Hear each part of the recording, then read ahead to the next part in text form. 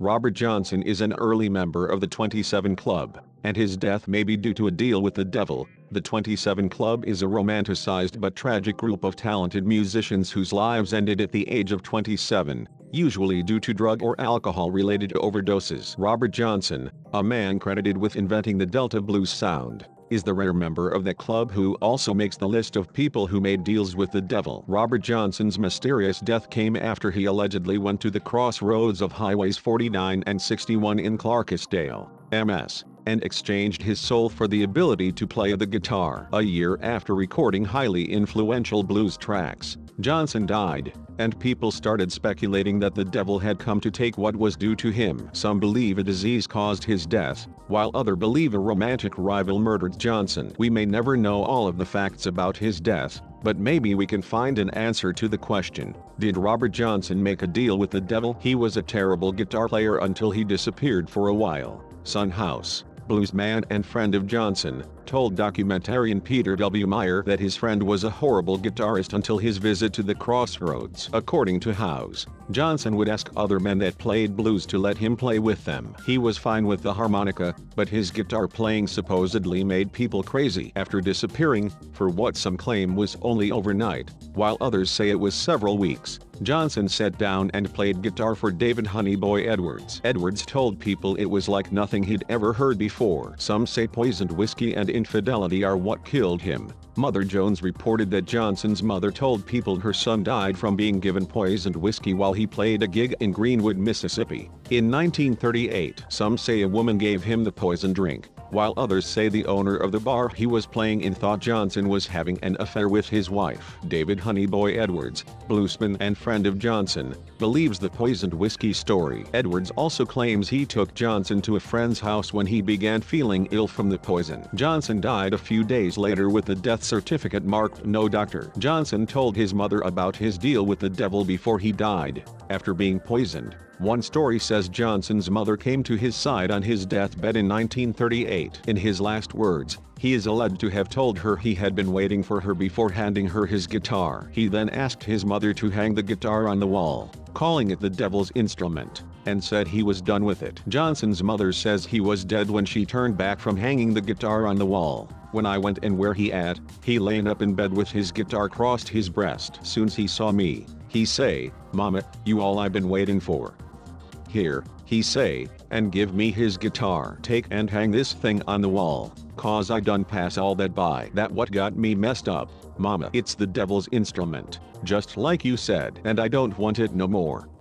And he died while I was hanging his guitar on the wall. Lyrics in Johnson's songs are about dealing with the devil. In Me and the Devil Blues, Johnson wrote and sang about me and the devil was walking side by side as he is on his way to see his woman. He also refers to the devil as the reason for his actions in that song. On another song, Crossroad Blues, Johnson talks about falling on his knees at a crossroads and asking the Lord to help a man named Bob. Another lyric is, "I got the crossroad blues this morning. Lord, babe, I'm sinking down." Some people point to these as evidence of Johnson's deal with the devil. A bluesman named Henry Goodman claims to have seen the deal with the devil in a vision, at a diner in Rosedale, Mississippi. Writer Rolf Potts was handed a crumpled paper that contained a vision from bluesman Henry Goodman concerning Johnson selling his soul to the devil. The waitress believed the account meant the crossroads Johnson visited were those located at the intersection of Highway 8 and Highway 1 in Rosedale.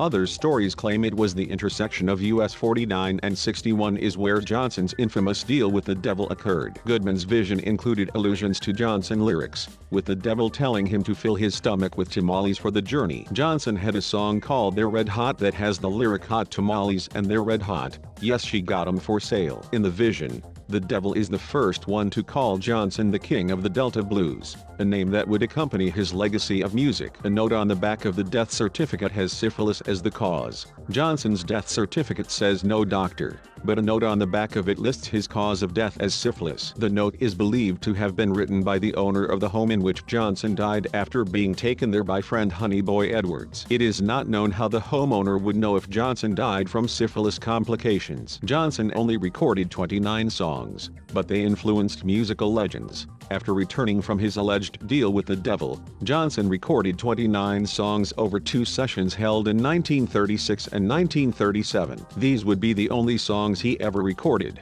outliving the Bluesman to inspire generations of musicians after his death in 1938. Johnson's songs have been covered by Eric Clapton, Muddy Waters, Led Zeppelin, Cream, Red Hot Chili Peppers, The White Stripes, and many others. Clapton is credited as bringing Johnson into popularity, as the talented musician released an album with his versions of the Bluesman's song in 2004. Sessions for Robert J. Johnson recorded music only when facing the corner of the room. In 1962, Columbia Records released King of the Delta Blues Singers, a re-release of Johnson's songs recorded in 1936 to 1937. Eric Clapton remembers that the liner notes talked about Johnson being so shy that he recorded the songs while facing the corner of the room. Some people point to that peculiarity as proof of the devil's intervention, with Johnson not able to show his face while playing what he sold his soul to gain. Others believe Johnson was merely trying to make sure his voice sounded good in the recordings,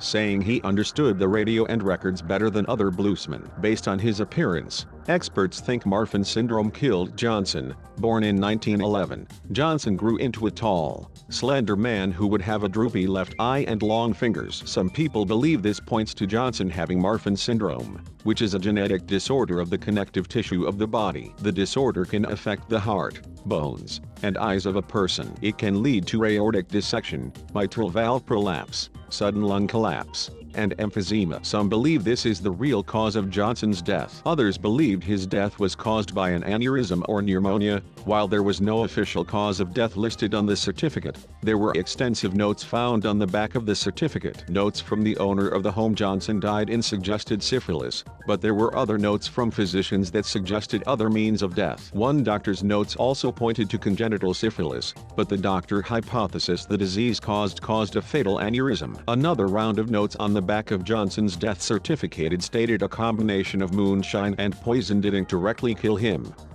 Instead, the combination made Johnson susceptible to a lethal case of pneumonia. Supposedly Johnson got guitar lessons from a teacher. There are claims Johnson told people that he studied with a guitar teacher for the 6 weeks he was gone. Son House acknowledges Johnson probably went to Arkansas when he took his guitar and left, but he never mentions hearing about a teacher. The devil legend overshadows the man.